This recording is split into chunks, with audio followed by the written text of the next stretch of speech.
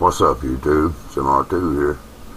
One of our good YouTubers, a good truther, I guess. He didn't want to mention his name. He looked back here on some data and found that it happened again here in 2007 or before. In August of 2007, the same thing shows up.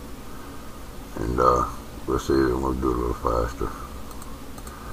You can see there's a lens reflection follows that precedes that triangle thing, pyramid thing. At any rate, look further deep into it, and you can go and look this up yourself. Over at NASA's site, you can click on the instruments, and it'll take you to this page, and you can pick up any camera. Click on the HI cameras, and it'll give you a PDF on the cameras themselves.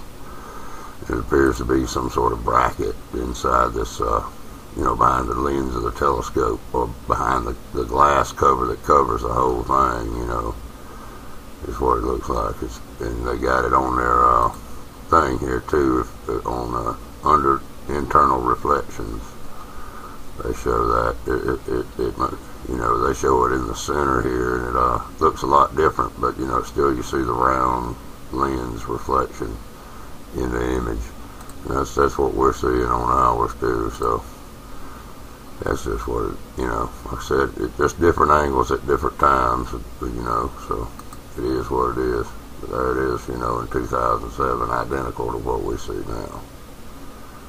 And it should get smaller as this one did, and then eventually we should be able to see this round reflection of the lens in there too.